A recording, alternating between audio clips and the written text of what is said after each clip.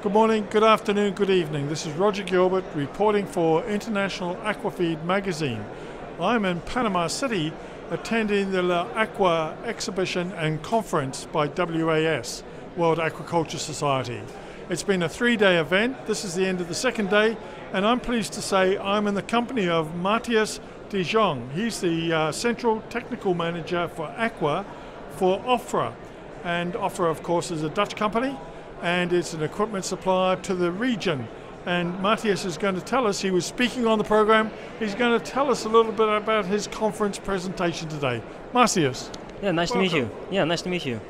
So yeah, hi everybody. Just finished my presentation. I was talking about to improve the feed efficiency, grow performance and immunity of white leg shrimp by addition of different selenium sources, but in most specific organic selenium based on L-Selenium, and the use of nutritional emulsifier to help that.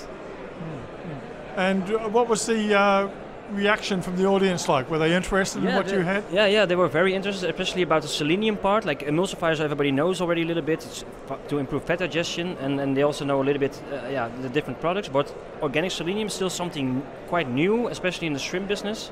So yeah, they were really interested in taking a lot of pictures, and also after the meeting, we had a lot of questions. So it was very positive. Yeah.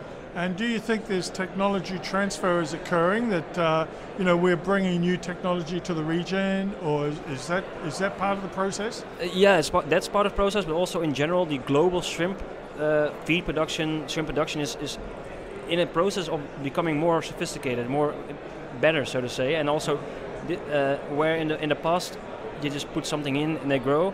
They're more paying attention, okay, what do we put in? And selenium is one of the most important sources, one of the most important ingredients, and we really see that by addition of the right source of selenium, you can really help your shrimp to grow better, but also be more healthy. From my little limited knowledge of nutrition, selenium is a very coastal mineral, isn't it? A very coastal product. Why are shrimps deficient, do you think? Well, if you look back, like in fish meal and fish oil, there's also always a lot of selenium there. So also in oceans, in rivers, in lakes, there's a lot of selenium in the natural feed of shrimp. And when we feed them in aquaculture systems, in the past we used a lot of fish meal, but now we're reducing that and replacing it by plants. And plants are often lacking selenium, so that's why there's more and more deficiency. So maybe 20 years ago there was never a deficiency in selenium because we used so much fish meal, so much fish oil. But by decreasing that amount of fish meal and fish oil with replacing with the plant material, you're decreasing the selenium content, and that's why you need to add it. Yeah. Are there other products like that we should be supplementing at the moment? Yeah, I think in the end you also have to look at certain amino acids, fatty acids, omega-3, omega-6, the combination, of course, other minerals. I think looking really at the small micronutrients. In the end, like proteins and stuff like that, protein is not protein, but that will manage it somehow. But you really need to look at the small parts, like the minerals, fatty acids and stuff like that. And you're finding is obviously growing shrimp is a global activity, global business. Yes. And shrimp respond well no matter where they are growing on the world.